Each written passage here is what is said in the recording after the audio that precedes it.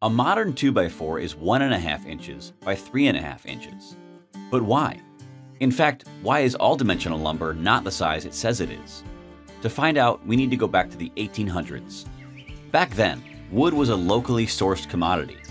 Mills sold rough lumber, which varied in width and thickness.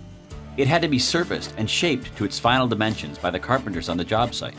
Since wood shrinks as it dries, even these old rough-cut 2x4s ended up being a little smaller than 2x4 inches. Over time, the forests near large cities were depleted, and trees had to be cut farther and farther away.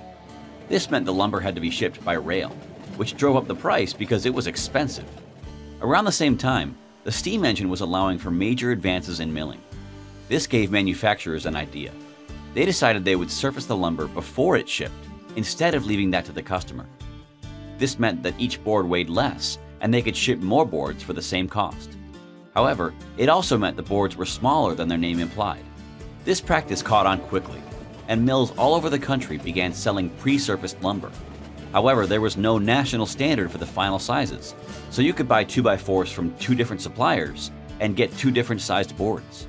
Lumber sellers eventually got fed up at having to carry multiple variations of each size, and they asked the U.S. Department of Agriculture to step in.